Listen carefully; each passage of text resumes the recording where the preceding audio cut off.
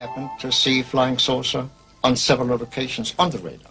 I even intercepted with 4 jets in '55, and it was clear to me that the saucers we intercepted could hear what I told the pilots, because they reacted on my instructions to the pilots. It was one day when one of my people in the radar called me and said, "Major," I was captain at that, "Captain, we have something on the screen which passes with a speed of 18,000 kilometers per hour.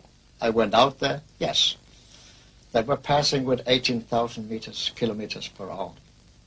All of a sudden, after some while, they did not pass anymore. They were stationary around the field. And they came and they left without we could see it.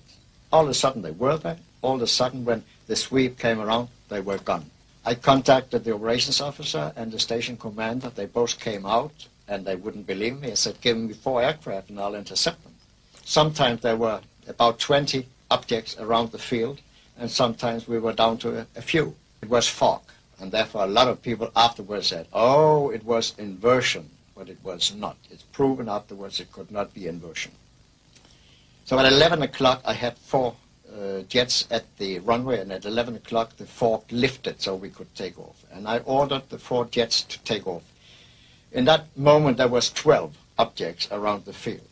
And when I said you are cleared for takeoff to intercept unidentified flying objects, 10 of them went away. Right when the sweep came back, there was only 2 left. One 10 miles north of the field, one 15 miles south of the field. I sent the 2 aircraft to the north and the 2 aircraft to the south. 2 aircraft to the north came first, and I said, your boogie, which is the object, is 12 o'clock straight ahead. 12 o'clock, distance 5 miles, altitude unknown. Do we have it in sight? Gone. Came the next one.